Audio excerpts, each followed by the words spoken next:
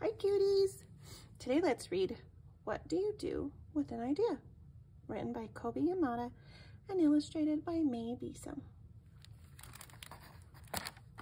One day I had an idea. Where did it come from? Why is it here, I wondered. What do you do with an idea? At first I didn't think much of it. It seemed kind of strange and fragile. I didn't know what to do with it, so I just walked away from it.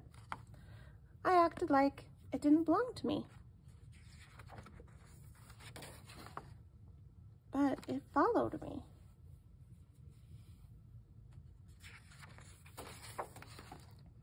I worried what others would think. What would people say about my idea? I kept it to myself. I hid it away and didn't talk about it. I tried to act like everything was the same as it was before my idea showed up. But there was something magical about my idea. I had to admit, I felt better and happier when it was around. It wanted food, it wanted to play. Actually, it wanted a lot of attention. It grew bigger, and we became friends.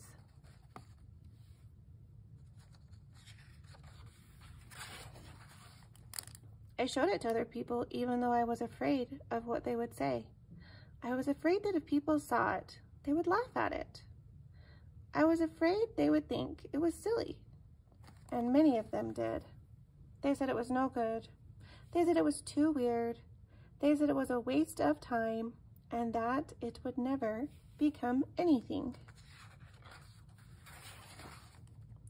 And at first, I believed them. I actually thought about giving up on my idea. I almost listened to them. But then I realized, what do they really know? This is my idea, I thought. No one knows it like I do, and it's okay if it's different and weird and maybe a little crazy. I decided to protect it, to care for it. I fed it good food. I worked with it, I played with it, but most of all, I gave it my attention. My idea grew and grew, and so did my love for it. I built it a new house, one with an open roof where it could look up at the stars, a place where it could be safe to dream. I liked being with my idea. It made me feel more alive, like I could do anything. It encouraged me to think big and then to think bigger. It shared its secrets with me. It showed me how to walk on my hands because it said it is good to have the ability to see things differently. I couldn't imagine my life without it.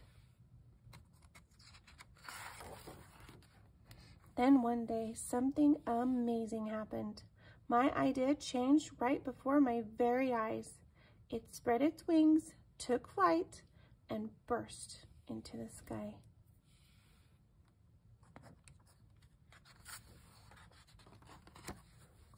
I don't know how to describe it, but it went from being here to being everywhere.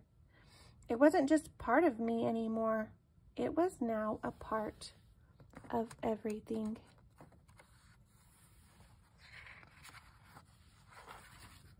And then I realized, what do you do with an idea? You change the world.